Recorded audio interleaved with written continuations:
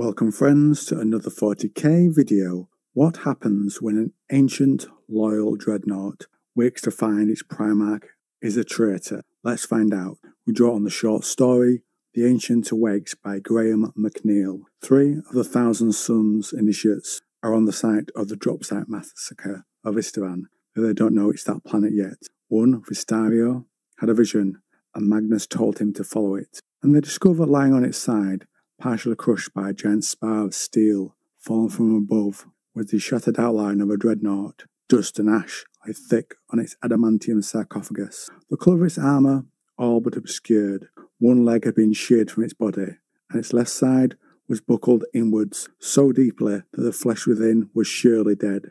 Its weapon arms, a pattern assault cannon and a splay-clawed power fist, were aimed skywards, as if this ancient hero of the legions had sought to vent his fury towards the heavens with the last of his existence. The dreadnought lay upon something half buried in the rock of the cavern floor, its surface heat burned and unrecognisable.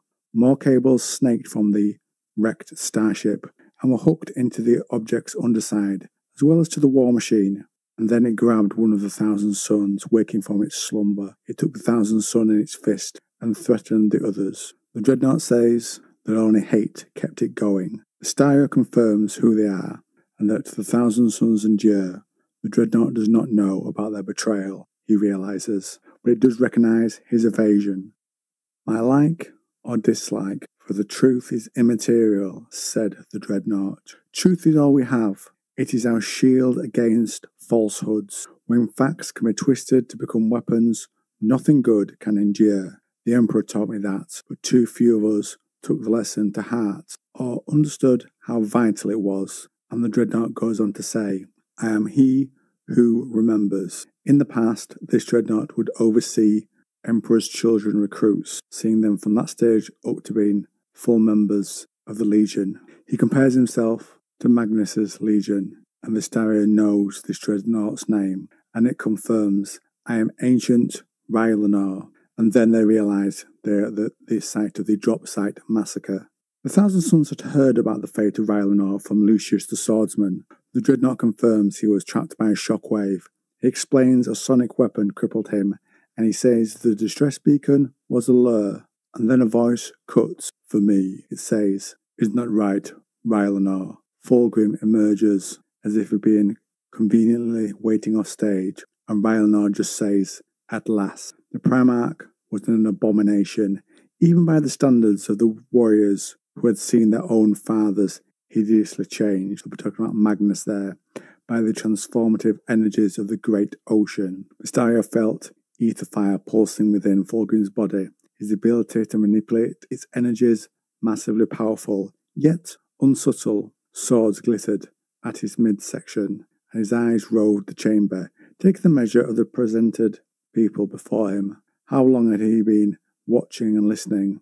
In the centuries since the Battle of Terror, the Phoenicians' behaviour defied rational understanding or a sense of predictability. Magnus himself had given up any form of prognostication concerning his brother's actions. So how could Vistario even begin to predict what Fulgrim might do next?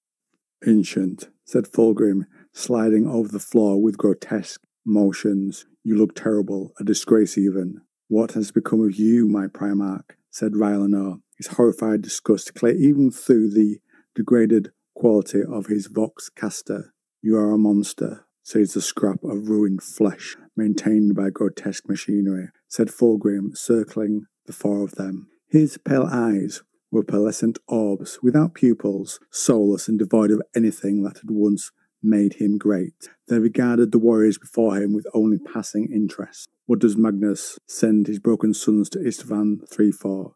Did you learn nothing from the wolves' destruction of Prospero? My hermit brother should know by now that his meddlesome curiosity only leads to disaster. Vistario fought to find his voice, always a problem in the face of a Primarch, doubly so in the presence of one so altered. Yet even though Fulgrim's appearance had changed so terribly, pangs of longing stirred in Vistario's breast. We heard his message, he managed. Too bad for you, said Fulgrim with a grin, taking in their predicament. Mershid still hung like a limp fish in Rylanor's grip. Vistario was covered by the assault cannon and Akhtar stood immobile, his weapon trained unerringly upon the dreadnought's sarcophagus. The Venetian approached Rylanor. "So, old friend, you have my attention. What is it you want me to hear? And do try to make it diverting. After all, you've had millennia to perfect it." Rylanor dropped Murshid and used the wheezing, grating limb to push its carapace upright. Vistarius saw the muzzle of the assault cannon track away from him, following the Primarch's movements. He eased his mind into the warlike enumerations, letting the power of the great ocean into his flesh. "Be ready," he sent to his brothers, a flash of thought only. He felt their understanding and flexed his psyche in readiness for wielding his power. Conflicting visions pressed upon the meniscus of his mind, shredding bullets and mass reactives, fire, and an unstoppable tide of virulent destruction. The omens are not good. Dust and rubble fell from Rylanor's armor like sand in an hourglass. Fresh portions of the smashed object beneath the dreadnought's body were revealed, and humming power cables ran from Rylanor's sarcophagus to an opened control panel. Vistario felt his blood chill as he finally understood what it was. "Has it truly been millennia?" said Rylanor, his voice stronger now, coming from a time long ago, and filled with infinite sadness and patient regret. "It has," said Fulgrim, moving closer. "Think of all that time wasted, all the glory unearned, all the victories denied." Rylanor gave another grating bark of laughter. "Glory? You think I sought glory? How little you understand of your own legion.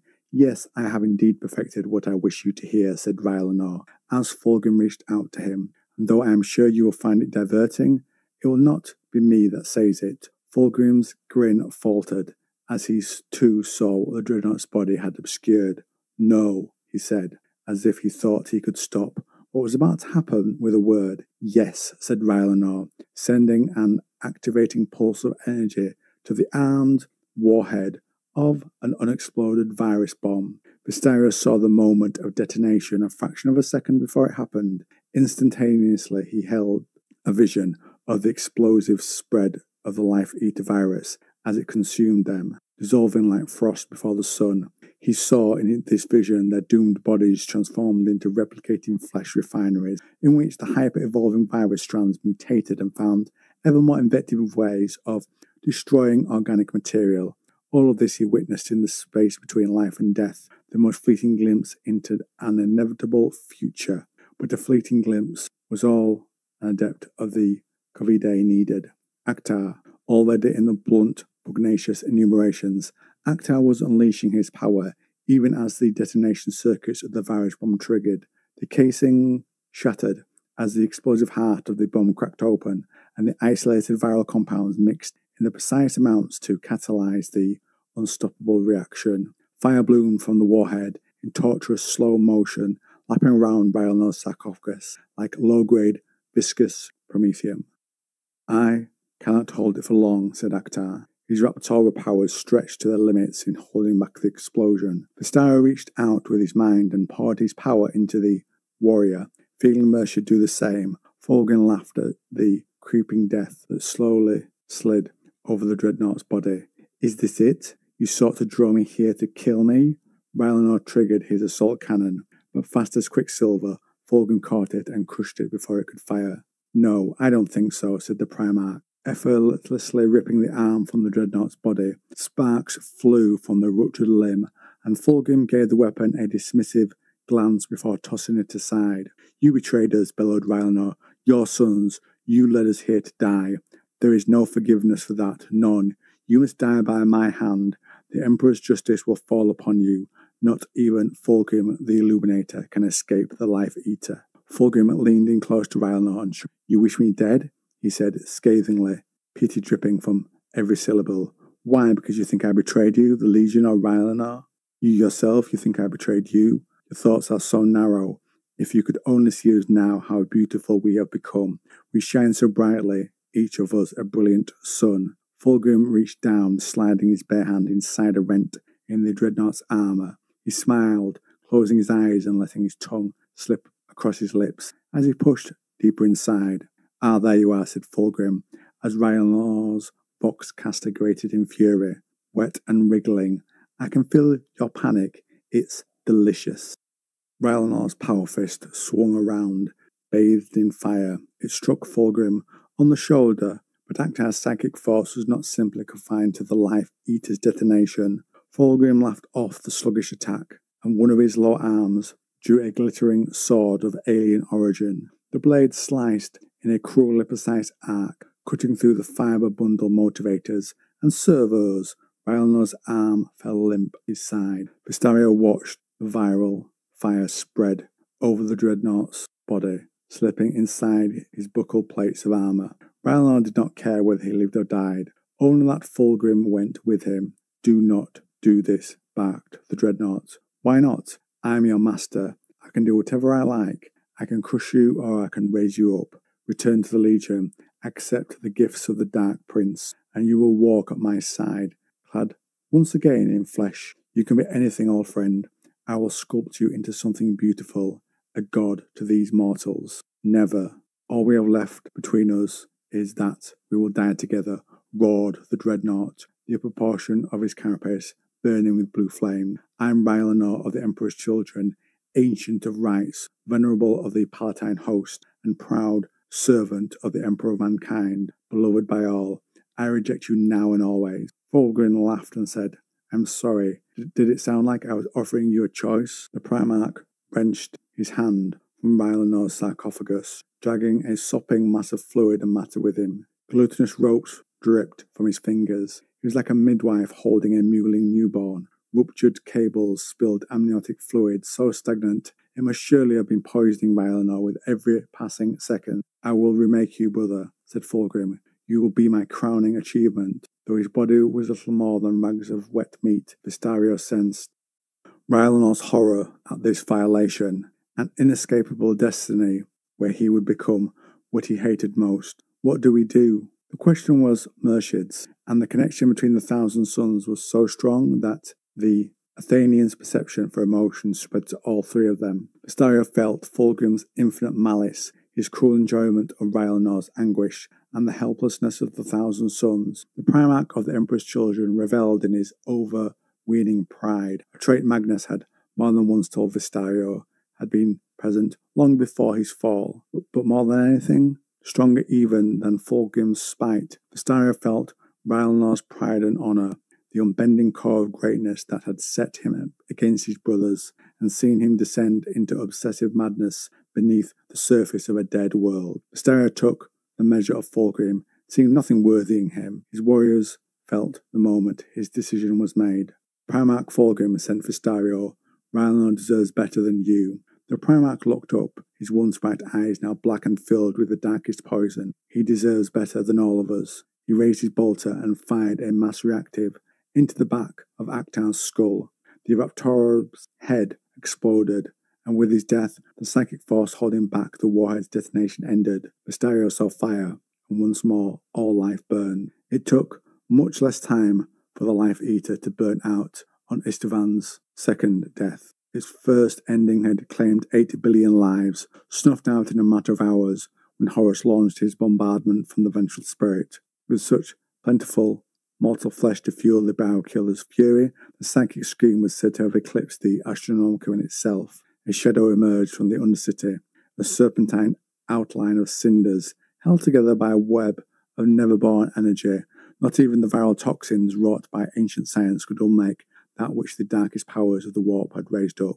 The Phoenician's form was already weaving itself anew, but his soul was broken, for no pain, no hurt, and no injury could wound such a being as much as the denial of its magnificence. That was Rylanor's final victory.